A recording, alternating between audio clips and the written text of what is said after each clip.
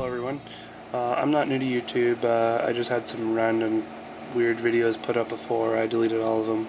I recently got an iPod Touch and I thought it would be cool to do application reviews every once in a while. So I'm going to do some application reviews for you guys. The first one I want to do is for an app called Stanza, and it's really cool. It's a free app, download from the App Store. It can be used in portrait or landscape mode, which is really nice. I prefer landscape. I think it looks a little bit better. And what it is a ebook reader, and what's really neat about it is it has this online catalog here. You can go in there and thousands and thousands, tens of thousands of books in here, and what's really cool is some of them are free. Like for instance Project Gutenberg here. You go in there, over 25,000 free ebooks, and it's not just some random weird book you've never heard of or something abstract. We'll go into most popular authors here. And look what we have in here. We have William Shakespeare in here, Sir Arthur Conan Doyle's in here, we've got Edgar Allan Poe, Mark Twain, Charles Dickens. I mean, there's just Leonardo da Vinci, all kinds of great authors in here. And if you go back out to the online catalog, you can search all catalogs for whichever book you want. Like say for instance, I know people are reading Twilight right now, so we'll type in Twilight and we'll do a search, and it pops up the books and they've got their thumbnails and everything, and here's the Twilight book series is on here. And you click it, and you can, this one's, you have to pay for it. It's buy it now for $10.99, or you scroll on to the bottom, you can buy it from online from FictionWise, which is the ebook version. You can go and read the review on it from Goodreads, and you can actually buy the print version from Amazon. If you click here, it'll take you to Amazon's website, and you can buy the book in print and they'll send it to you or whatever. Let's take a look at the reading. So we'll go in here, and if you have it in portrait mode and you go into titles, it'll have them put in there this way. You can see your books. See, I've got a couple in here. I got a bunch of Edgar Allan Poe. I've got the Grimm's Fairy Tales, and Heidi is in here right now. And then if you go into this mode, it does like a cover flow version of your books. You can kind of scroll through those and say, we'll go into the complete Brothers Grimm fairy tales, and this was totally free. And here it is. And you don't have to worry about scrolling up and down. It's just there. And when you want to change the page, you tap this side and it'll go right to the next page. You can swipe if you want, but I don't really see any reason to do that. You just tap them back and forth like this.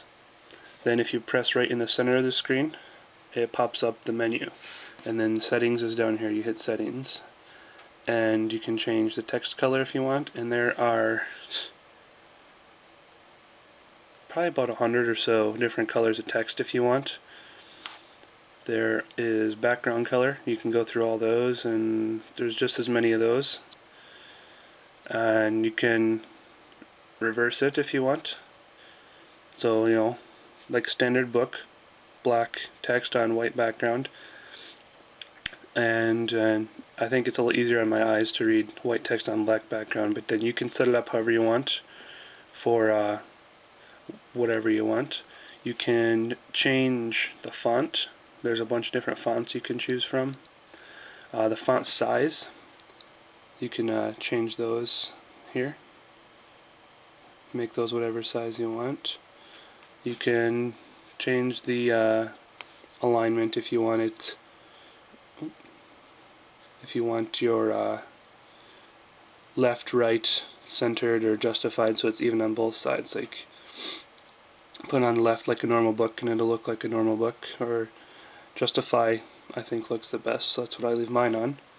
You can change the line spacing, like how much space you want in between the lines.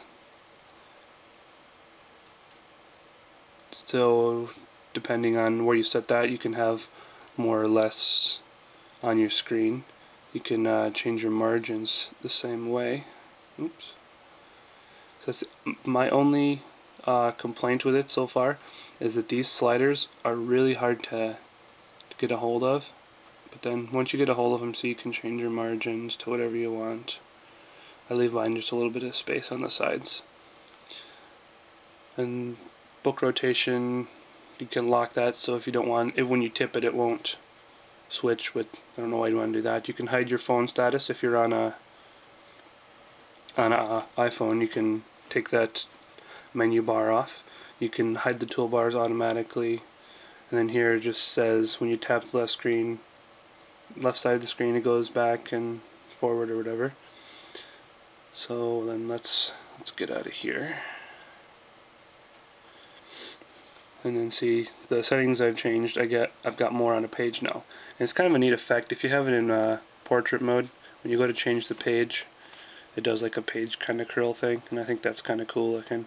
I wish it did that in landscape mode, but it doesn't. But it's not a big deal. It's just kind of a cool little thing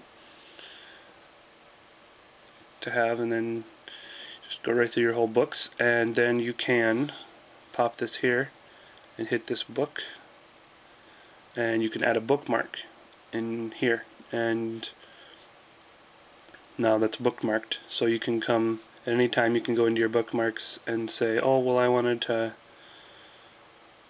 you know, go to a different chapter. You can go to the Little Red Riding Hood, so we'll go there, and then it'll load that story right away. It's really neat program, and it's totally free. There's a link in the description to go right to the iTunes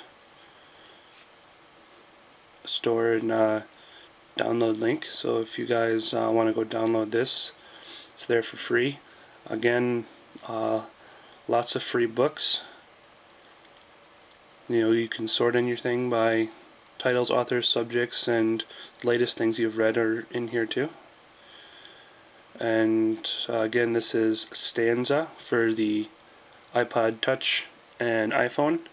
It is a free download in the App Store, and I suggest if you like reading and you don't like carrying books around with you, you can get a new book anytime you want using this, and you'll have a good time with this. And this has been my first application review. I hope you guys liked it, and comment, rate, and subscribe, and I'll be adding some more videos shortly.